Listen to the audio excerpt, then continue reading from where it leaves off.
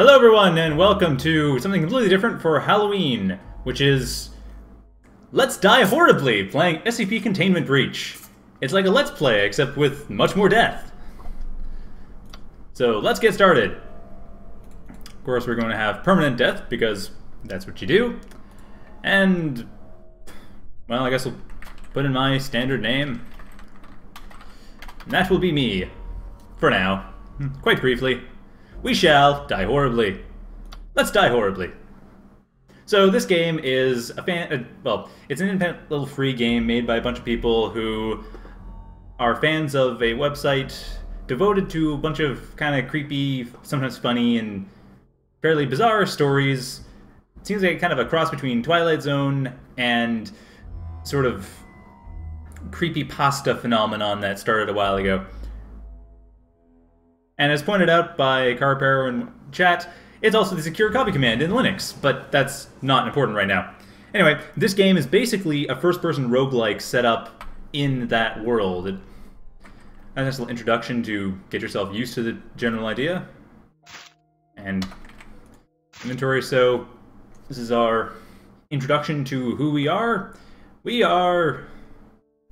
So I'll go through it. SCP, Secure, Contain, Protect. Orientation leaflet for Class D personnel. Hey, you go away. I'm reading. Please step out of the cell. Oh, shoot. Well, he's probably going to kill me, but I'll just read through this for now. On behalf of the SCP Foundation and our staff, we welcome you to an exciting one-month working period in one of our top-secret research facilities. Unfortunately, the exact details of your... Shut up, you asshole. You know what? Fine. Fine. Whatever. You're going to be an asshole? Fine. I'll just... This one must be retarded or something. Just follow me. We're authorized to kill any disobedient test subjects, so don't try anything stupid. Wrong way. Get over here right now.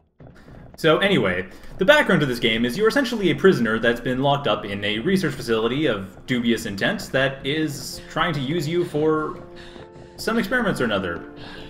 As can be seen by the guard's attitude, your life is essentially forfeit and of no meaning to these people. For all they care, you can go die in a fire. Also, as you may have noticed, blinking is a mechanic. In the bottom right corner, you'll see my I bar there. Every time it goes empty, I blink. I can also hit spacebar to blink. This will become very important soon. The other bar is sprinting energy, is stamina. Here we are. Stand there and follow the instructions from the intercom, and you'll probably be fine. So, this is the main part of the game. Attention all Class D personnel. Please enter the containment chamber. So for a bit of background, the thing in front of us essentially kills anything if no one's looking at it. If someone's looking at it, it cannot move, and that's why we're here. Because we're here to stare at the thing so it doesn't move. With the door control system. The door isn't responding to any of our attempts to close it. So please maintain direct eye contact with SCP-173. And of course, as lights go out, you die. Hello, freaky monster trying to kill everything. I'm just gonna leave you.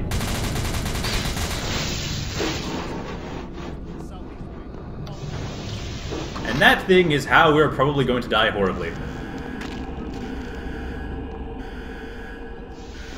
Alright. So, now that we have a... well, wait until I stop talking. Once I have a moment of peace, I can go over some of the stuff that reading. Well, okay, the alarms make it a little bit difficult to read. Would you quiet those alarms down? Thank you! Goodness sake, that's annoying. Anyway, let's get to reading. So, on behalf of the SCP Foundation and our staff, we welcome you to an exciting one-month working period in one of our top-secret research facilities. Unfortunately, the exact details of your upcoming work assignments are highly classified, but please read this document carefully to make sure your stay is as safe and as pleasant as possible. Each of the Class D personnel has been given a numerical designation. Your personal designation is D9341. Please memorize your designation, as the staff will use to refer to it to you from now on. What staff remains, as the case may be. During your stay, you will be taking part in various testing procedures. Some of them can be extremely dangerous if appropriate precautions are not taken. This is why we need your full cooperation at all times in all circumstances. Our highly trained researchers and scientists know how to minimize risks and ensure the safety of the personnel involved in testing. Right, as we've clearly seen you're doing a bang-up job. If you fail to comply with the instructions you are given, you will be sent back to your term in death row. Now, that explains why your life is forfeit. If everything goes as planned, meaning that we have your full cooperation, you will be released at the end of the month and you will be granted an absolute pardon for all your previous offenses. Survivors will be pardoned. Ah, here we go. Small explanation on the thing that's trying to kill us.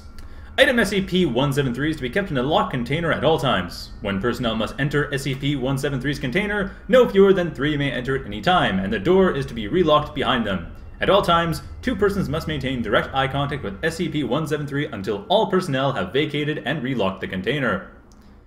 Description: Origin is as of yet unknown. It is constructed from concrete and rebar with traces of Krylon brand spray paint. SCP-173 is animate and extremely hostile. The object cannot move while within a direct line of sight. Line of sight must not be broken at any time with SCP-173.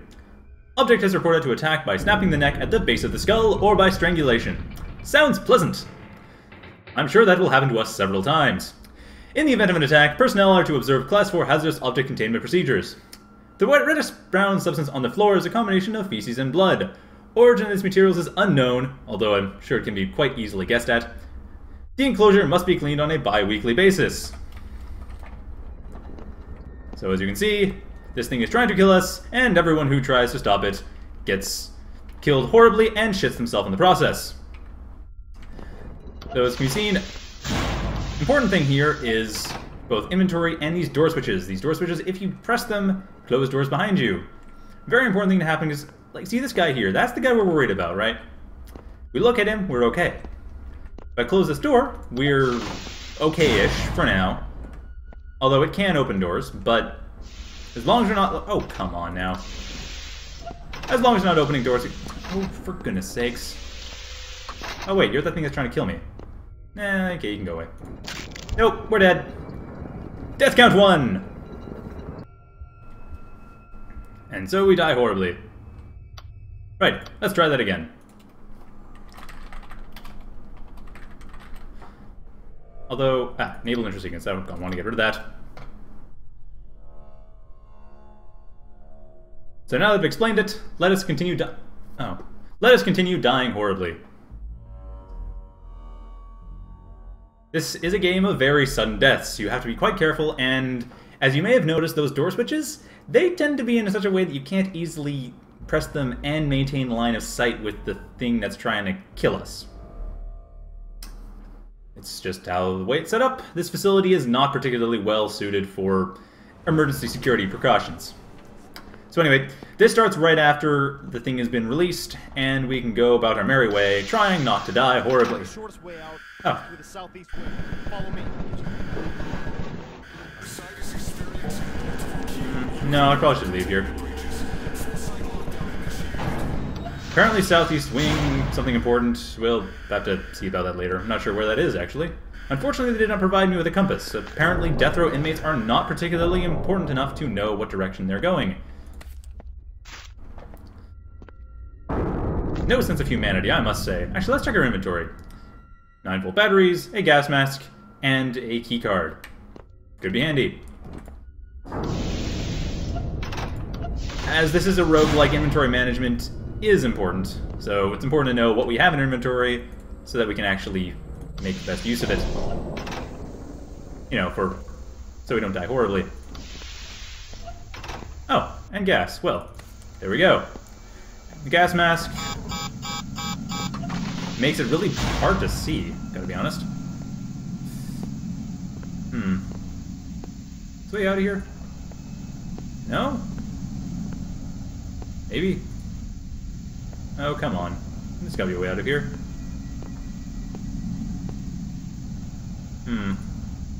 Nope, this is kind of disconcerting. I think I needed to have run through this faster.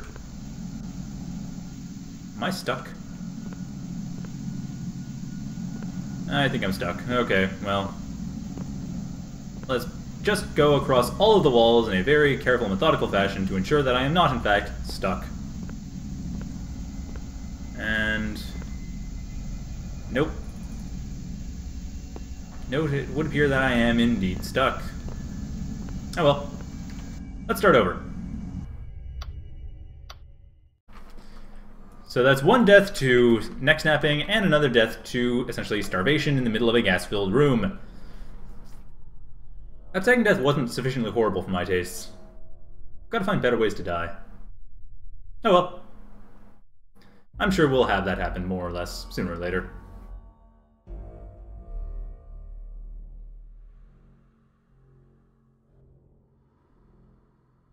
Hope you're all enjoying dying horribly so far. Unfortunately, not that many horrible deaths yet, but I'm sure more will be coming. Actually, though I would like to actually get through more of this game and see a bit more of it. The opening section is probably the least random, or seems to be the least randomly generated of any part of this game. Nope, then they're trying to kill me. Okay. So batteries, gas mask. Well, let's see. Is he around here? Oh, there he is. Okay. Ooh, so close.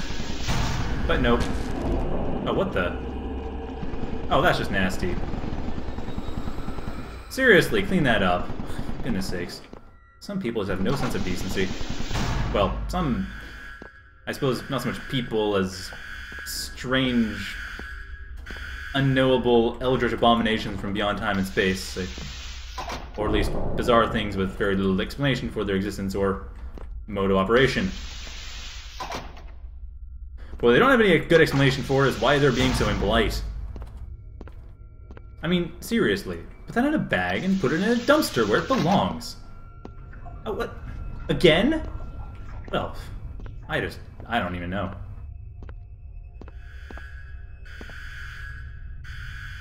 Oh wait, I'm going around in circles. Well, that's unfortunate. If I'm going around in circles, that means that the thing trying to kill me is over in that other room across the wall. I went down the hall here. Ah, here we are. That's the... Oh, wait a sec. Oh, hey thing. Oh, yeah. Oh. Darn. Oh well.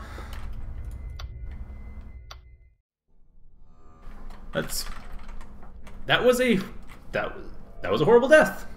That works. This is really annoying. I actually don't like that gas-filled room. I was hoping to avoid that. From what I can tell, it looks like you have to run through that room really fast with the gas mask on and get from one door to the other. But that's a pain, because if you don't do that, you seem to be stuck there. I might be wrong. I kind of hope I am. But as best as I can tell, that is how it works. You're basically just sort of dead.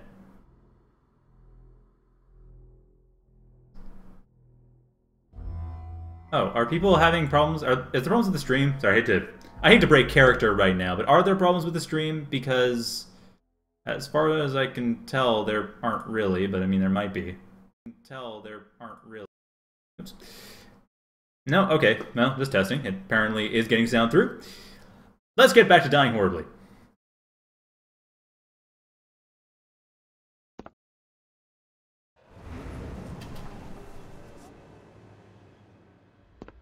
And hopefully not dying quite so horribly, because... You know, I just realized something. No. Next time I die, I think I'm going to invert my mouse. I'm not sure if that's an option. There's the key card, and there's the 9-volt batteries. Nope. Oh, what the... Oh, come on. Oh, okay, let's... So I'm pretty sure the thing is usually inside that area down there. And that's another corpse dropper. Seriously, guy. Learn how to clean after yourself. Oh, this is another one of those rooms with a door. Oh, here we go, something different. Hooray! Something more interesting than my last few lives. It is... locked. Oh, oh, wait. There we go. See anything special around here? Can't seem to close the doors after myself on that one. Encourages caution here. And it seems to have a rather ominous looking airlock, but only an empty wall. How bizarre. Anyway, generally a good idea to close these doors after yourself because, of course, this thing can follow you and kill you. And it takes a little while to open doors, so at least that gives you some time to... Well, that was annoying. Gives you some time to get away if it's coming after you. However, on the other hand, and stops it from coming at you, surprisingly. You can hear it coming. On the other hand, if the doors are closed, you basically can't open them without dying horribly. So I will leave a few of them open, just to make sure I have a clear path to run away. Well, walk away backwards. Oh, and how about that? A key card. Like this one, that's not a good sign. That may have actually been a bad strategy. Let's find out. Wait. Oh, that was a bad strategy. Because it's over there. It's somewhere in this room here, I think. Yes, in fact, it seems to be right in front here. Well, I'll just close this door, and we'll be on our merry way. Because apparently this is a bad one. Actually, I wonder if I can go through here. Let's see, because it's inside this room. If I open that door, I'm signing my own death warrant. But, well, okay. Beyond what has already been signed for me, given that I'm on death row. Let's just double check. Oh. Yep. I was right. It isn't right. Oh, of course, I had to blink. Well, that was foolish of me. We died horribly. There we go. Invert mouse to y-axis. I know I didn't do that sooner. Right, let's try not to die horribly, quite so horribly again. But then again, that's what we're here for, to die horribly. Because it's Halloween, and on Halloween we play scary games. Well, okay. I can't really be scared by a game. I mean, really, I was considering doing Amnesia, but honestly, that game cured my fear of the dark, so... I don't know. Also, that game's been done to death. So that's why we do SCP, because that's been done less to death.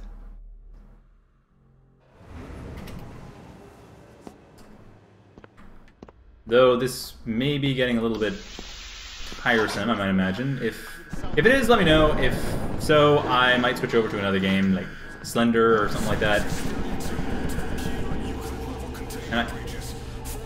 Oh, for... shoot.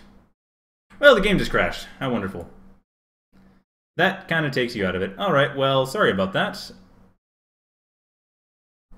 Well, let's try that again then. Yeah, that's...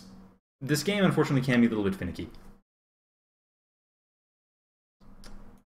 Nope, another memory access violation. Okay, seriously, why is it segfaulting?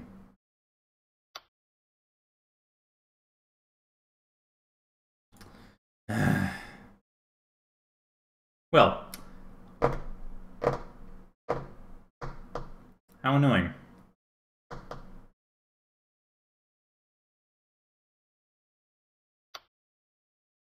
I mean, seriously, what the heck's going on there?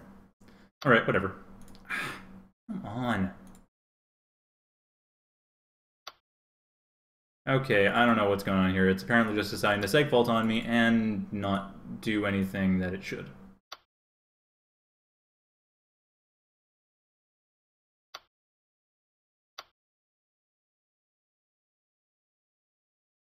Alright.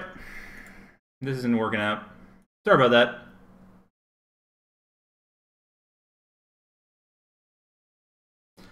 Well, let's see what other games we have for dying horribly. I guess there's Slender. That is another one for dying horribly. Certainly.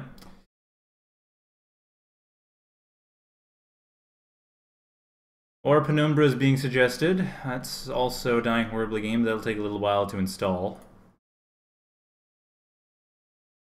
So I don't have that installed. I only have Overture, I don't have the original.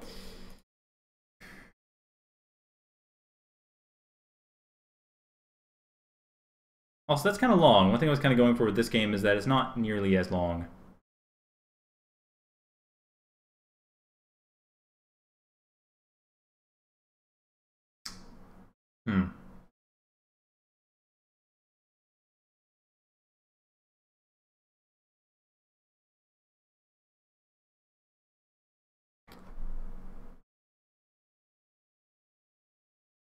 I'm pretty sure I have a version of that Slender game installed on here.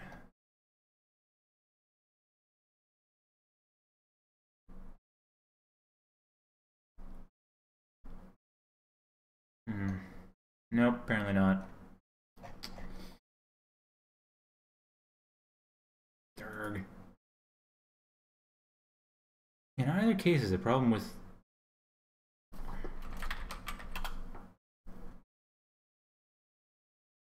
installation.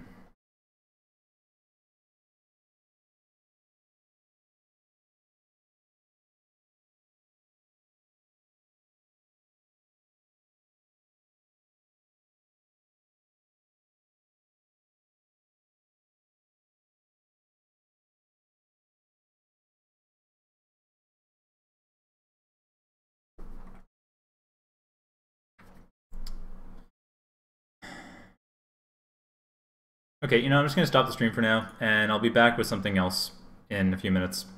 Sorry about that.